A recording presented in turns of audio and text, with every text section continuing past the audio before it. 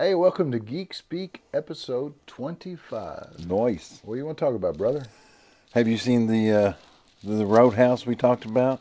No, I haven't. Okay. I saw the trailer, but I haven't seen the movie. So I watched it. Yeah? And, you know, everybody was like, look, Robert, just take it as what it is. Don't look at it and compare it to, you know, Something good? well, something that the original Roadhouse. So I didn't. And at first, like, third of it, I came real close to being done. Oh, seriously? Yeah. It picked up, but just basically because it turned into a testosterone-filled battle. Yeah. And, you know, me being a guy, I'm like, okay, well, I'm going to watch these guys kick their asses. But it wasn't, I don't think they tried to keep it realistic. They kind of kept it campy. But, Yeah. I mean, when a guy gets stabbed 4 times or shot 4 or 5 times and he's just like... And he keeps coming? Yeah. I mean, you think... It reminds me of those old kung fu movies we watched when we were kids where a guy gets stabbed like 37 times and he'd still keep fighting. Right. I mean, I'm not in any shape what's so form or as these guys here.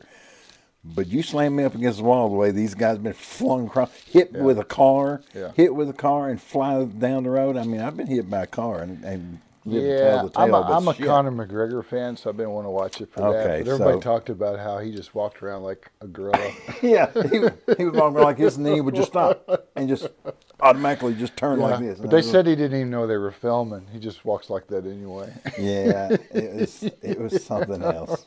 Yeah, so if y'all enjoyed it, I'm happy for you. On a scale of 1 to 10, what do you give it? 4. 4? I think I'll pass. Yeah. Let's see. Have you watched, any of the live action? First of all, did you watch the cartoon Avatar, The Last Airbender? No. It was such a good cartoon. It's loved world renowned. Yeah. And back several years ago, M. Night Shyamalan tried to do a live action version. And I think he kind of ran off with the money and didn't actually put it on film because it was horrible. Fans hated it, and I never have seen it. But Netflix was going to do a live action version. Right. They were going to do a series, not a movie. And so I saw the costumes and I saw the characters, and it was spot on a cartoon. And I really, really enjoyed the animated series. Okay. So I started watching it and started getting a lot of crap online. A lot of YouTube channels said it was boring, but I actually enjoyed it. I thought for a live action adaptation, I thought they did a great job.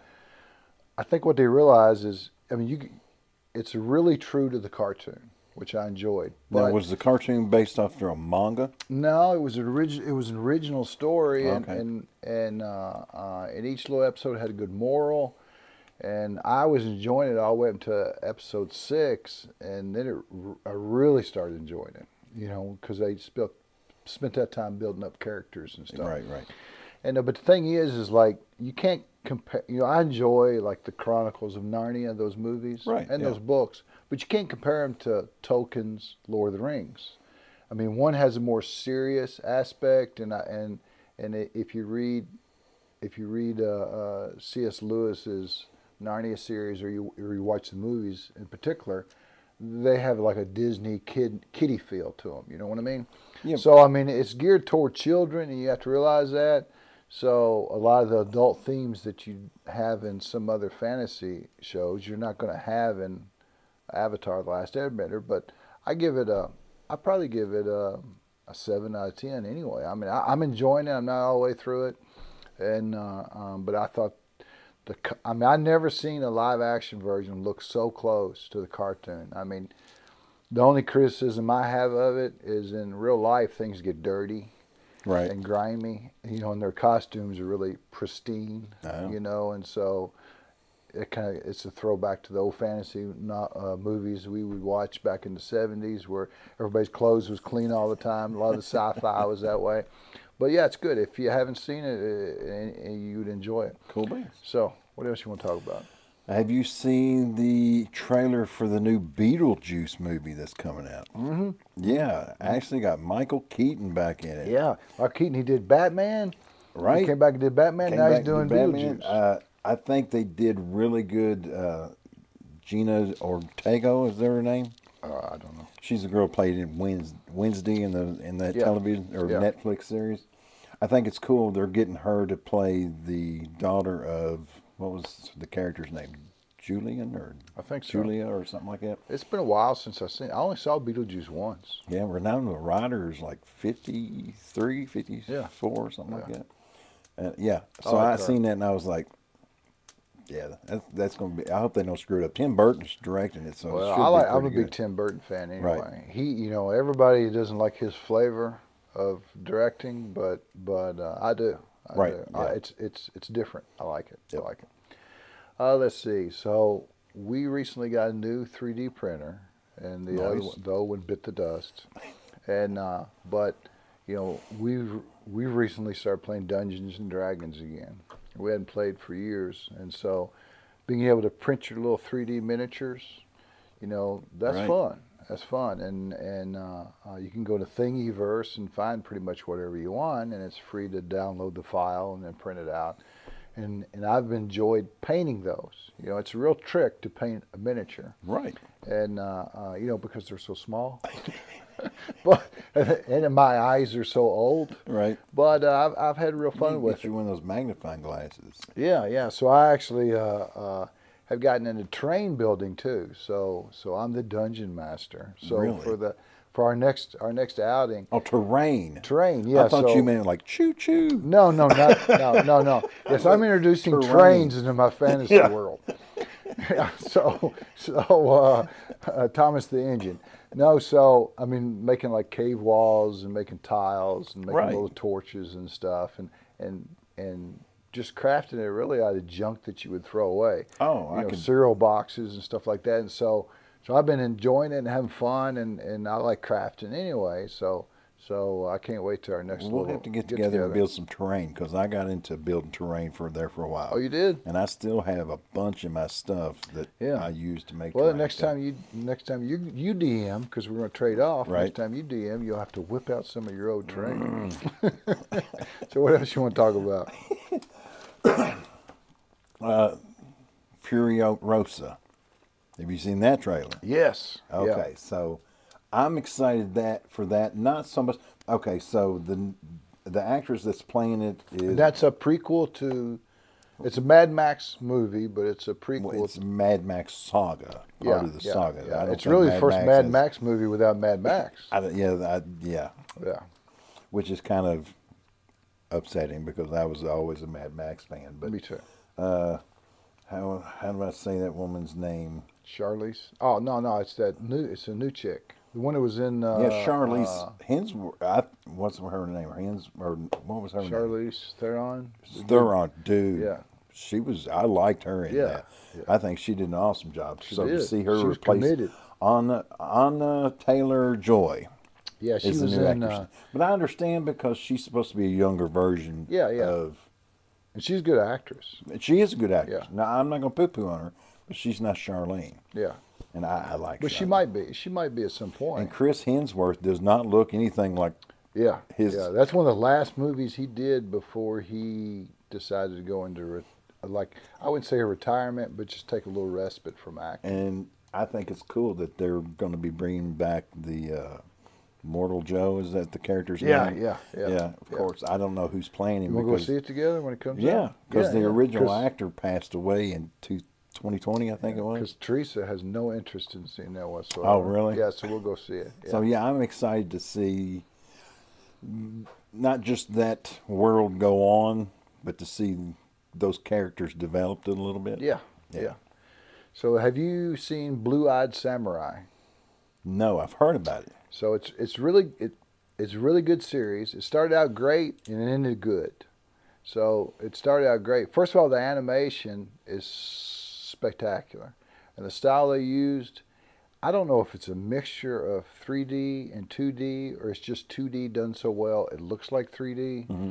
But like you could even see little motes of like dust flying in the air. I mean, it was incredible animation, and I really enjoyed the series because I like Japanese history anyway. And without spoiling it, it's about a period in Japan where they ran out anybody who wasn't Japanese. You couldn't if you were Japanese, you couldn't leave Japan, and if you wasn't Japanese, they didn't allow anybody to come to Japan. For almost like 100-year period, they wanted to keep their society. They felt like it was being influenced by Western culture. So there were a lot of missionaries there, and they ran them out. And so this child, this blue-eyed samurai, this child is of mixed heritage, half European, half Japanese. And it's obvious by her blue eyes. And so when everybody's ran out, she's kind of considered an outcast, a demon, lower class. And so she wears some glasses trying to hide the fact that she's got blue eyes. But she trains in the sword, and it's so well written. And so I was just so on board for this, just eating up every episode. Okay. And then somewhere around episode 4 or 6, I can't remember, they introduced like modern music into a fight scene. It was like a Metallica cover song. Oh, yeah? Yeah, and then they had like a 50s music in one of the fight scenes. And it kind of gave you that Quentin Tarantino feel, which I love Quentin Tarantino, but they're not Quentin Tarantino. They kept it real traditional up to that point. And so then they started getting into a little bit of the supernatural. Is it the same person directing it each time? Yes, and so don't get me wrong. On a scale from 1 to 10, I still give it a 7. And but it was a good solid 9 up until that one episode, and I didn't really care for that. The way it ended was at a real big cliffhanger. I'm not a fan of that either. Go ahead and wrap your season up. You can have more seasons after that, Right. but go ahead and wrap it up, and then because especially on Netflix, you never know what's going to get renewed and what's not. It's been like that for years. Yeah, though. so just wrap up that season, and then if you get to make another one, you can still continue the story, but tie up that storyline. And they didn't. They left it as a cliffhanger. So they shouldn't do that. They should never do that with any series. If you want to leave a cliffhanger from episode to episode, that's cool. But like from season to season, yeah, don't do that. Well, that's been a big thing. Like Teen Titans, they left that. They stopped that series on a cliffhanger. Dungeons and Dragons, they stopped that on a cliffhanger. That's just something they've always done, and this one's going to bite you in the butt. I guarantee it. Yeah, it may. So what else you got? The only other thing I got. So you had mentioned to me that one of our viewers likes to watch us at a faster speed. Yes. They like to listen to us, but they put us in a faster speed. Right. So just for shits and giggles, I watched a couple of our Geek Speaks, and I just hit the button and doubled it. We are still very legible, and I guess we speak slow enough to where it still makes sense. Because I watched other people's videos that I'm interested in, and I couldn't make out shit what they were saying because they were like, but when you and I talk, it's just like a couple of squirrels arguing. But it's legible. Yeah, well, I mean, we're from Kentucky. We talk a little slow. We do everything slow. We eat slow. Right. Do everything slow. So I got the chance to meet, of course, I'm a big Blade Runner fan. And I got a chance to meet at a Comic Con. Me and Teresa had gone to a couple Comic Cons in the last 3 weeks to meet James Edward Olmos. Right. And he's mainly known for Battlestar Galactica. Right. And of course, he was in Miami Vice. That's where I first saw him at. Well, I guess I first saw him in Blade Runner. Right. And so a lot of those Blade Runner actors are up in their 70s, and a lot of them aren't with us anymore. So it was a pleasure to meet him. And he was such a gentleman, and he took the time to talk to each person, and he thanked us for being his fan, and saying that he wouldn't be able to have done what he'd done for a living if it hadn't been for people like me and you. Right. And he was just real humble and real well spoken. I think he's 77 now, and not only did he sign the poster, but he wrote on there. He says it's a shame she won't live. Oh. And he put ... but then again, who does? Which was a line from the movie. Right. He said he wrote gaff and wrote it on there.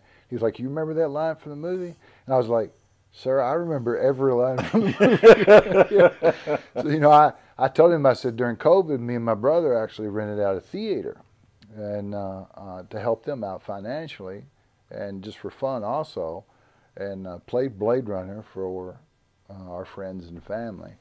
And for free, and he was really impressed by that. He was like, "That is such," he said, "that's so cool that you guys did that," So, but anyway, it was a nice experience. It was a nice That's experience. cool. That's Got awesome. anything else? Nope. Comic book recommendation. So, way back in the 70s, there was, in the 80s too, there was a Savage Sword of Conan comic. Okay. And Roy Thomas had went to Stan Lee, and Roy Thomas went to Stan Lee, and he said, what if we have a comic that's not really a comic? We'll make it black and white, we'll make it magazine size, and we won't try to get the Comics Code Authority to approve it. And Stan was reluctant, but he went along with it, and so what came forward was Savage Sword of Conan. So it's larger than a regular comic. The artwork inside it's of got some girth to black it. and white. And so Marvel recently lost the license to Conan, and so a company called Titan got it. So Titans started redoing Savage Swords of Conan. Ooh. This is the first issue, and it is fantastic. I mean, So are they just redoing the same no, stories? no, Or they're just... new stories, new Nice. artwork, but it's black and white, same size, same painted covers. They had it wasn't just Conan. You had like other Robert E. Howard creations, and so there's a Solomon Kane story in the back. That artwork reminds me of, what was that cartoon? It was a Headlopper? Yeah, Or that Headlopper. comic book, Yeah, by Andrew McLean. Yeah. Yeah.